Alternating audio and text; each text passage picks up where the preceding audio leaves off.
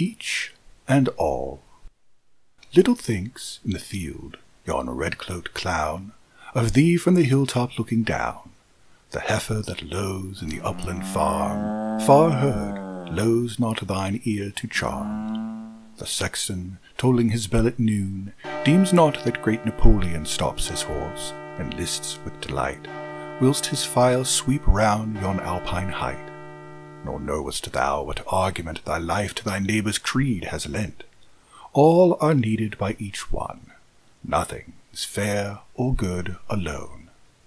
I thought the sparrow's note from heaven, singing at dawn on the alder bough. I brought him home in his nest at even. He sings the song, but it pleases not now, for I did not bring home the river and sky. He sang to my ear, they sang to my eye. The delicate shells lay on the shore, the bubbles of the latest wave fresh pearls to the enamel gave, and the bellowing of the savage sea greeted their safe escape to me. I wiped away the weeds and foam, I fetched my sea-born treasures home, but the poor, unsightly, noisome things had left their beauty on the shore, with the sun, and the sand, and the wild uproar.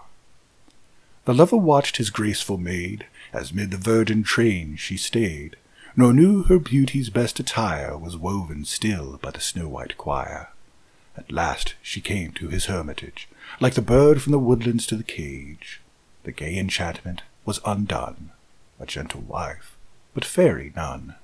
Then I said, I covet truth. Beauty is unripe childhood's cheat. I leave it behind with the games of youth. As I spoke, beneath my feet the ground pine swirled its pretty wreath, running over the club moss burrs. I inhaled the violet's breath. Around me stood the oaks and firs. Pine cones and acorns lay on the ground. Over me soared the eternal sky, full of light and of deity. Again I saw, again I heard, the rolling river, the morning bird. Beauty through my senses stole. I yielded myself to the perfect whole. Fate. That you are fair or wise is vain, or strong or rich or generous. You must have also the untaught strain that sheds beauty on the rose. There is a melody born of melody, which melts the world into a sea. Toil could never compass it. Art its height could never hit.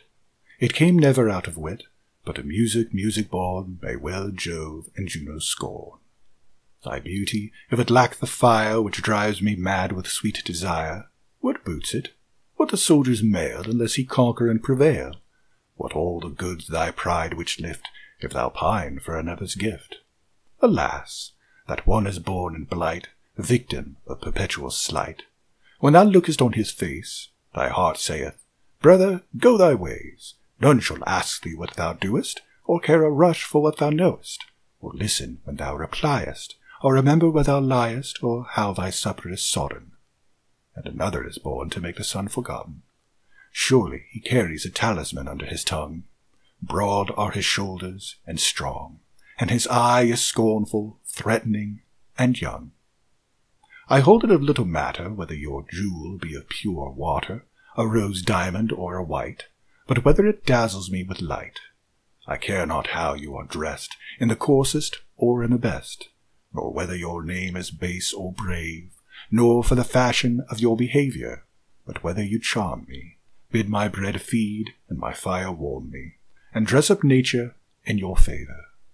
One thing is forever good. That one thing is success, dear to the Eumenides and to all the heavenly brood.